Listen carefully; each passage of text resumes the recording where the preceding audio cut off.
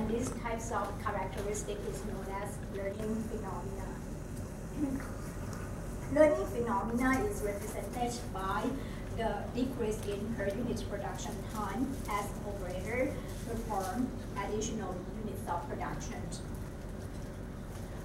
The next part is to introduce you to the ideas of single period stochastic inventory model. So let's take it as an example. They have the term single period. That means the selling season is only one selling season. Single period of selling season. So let's say the selling season starts at the beginning of February and ends at the end of July. So let's say this is the selling season. And the company has to place order before the selling season, and how soon they have to place order depends on the delivery lead time. Let's say the delivery lead time is 3 weeks, so they place order at the beginning of November, so that the order arrive at the beginning of the selling season. At the end of selling season, if they order too much, then there will be leftover units, and they have to mark the leftover unit down as sale, or they have to dispose them at cost. So that is the cost of ordering too much. There will be some leftover units, and we have to discount them.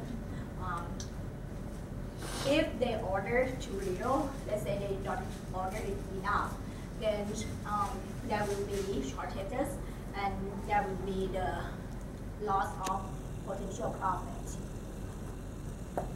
In the single period stochastic demand inventory model, the characteristic is that the decision maker has only one time of opportunity to place an order. They can place order only one time, and there's only one selling season.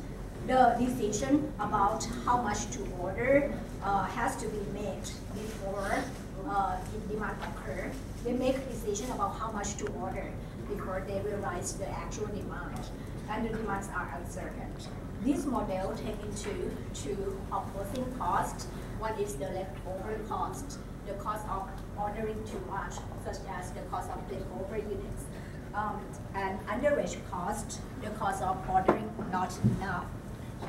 The objective is to find the order quantity that minimized the expected cost. So to be clear about the problem that we are looking into, we consider the single period stochastic demand inventory model.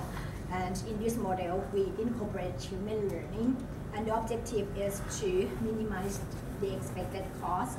We take into account the cost of not ordering enough and the cost of ordering too much. We treat the shortages as lost sale. Part of the model is learning curve. We assume that learning is experience-based. That means as the worker produce more, they are able to perform faster. So for successive productions, the per unit production cost is not increasing. And the learning curve that we use is the white learning curve. It is a famous and well-known, widely used learning curve. T of y is the per unit production cost for this particular y unit. T1 is the unit cost of the time to produce the first unit. That means prior to any learning, we have M as a learning slope. In the white learning curve, we assume that, actually this model assumes that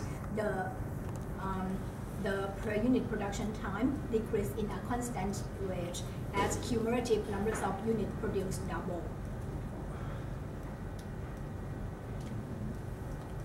So model assumptions, we assume that there is worker learning, and we incorporate worker learning in the production cost. The other assumptions is similar to those under the single period stochastic demand inventory model, there's only one selling season, and the products are perishable or has short life cycle, such as the fashionable products or the product with seasonal demand. There is only one time opportunity to place an order, and the lead time is long.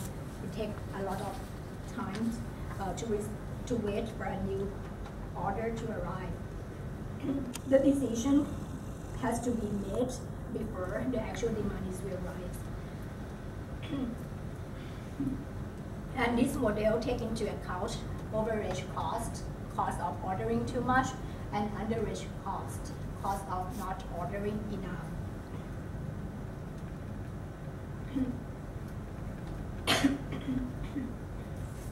Somehow it doesn't show up here.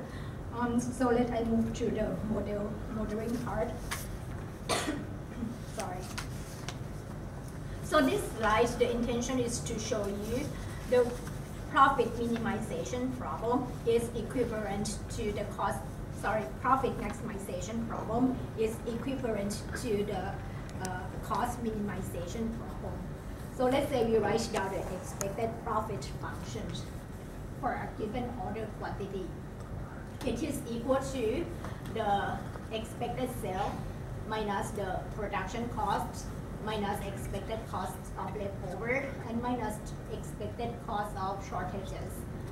And then this expected sale, actually it is equal to expected demand minus expected shortage. So we replace this term by expected demand and expected shortages, and then we rearrange the term, and this is what we get. The first term is a constant. It's just the R is the per unit revenue, the revenue made from per unit sold times expected demand. So that is just a constant. To maximize profit, it is equivalent to cost minimization. So the function G of Q is the expected cost function. Maximizing time Q equal to minimizing G of Q.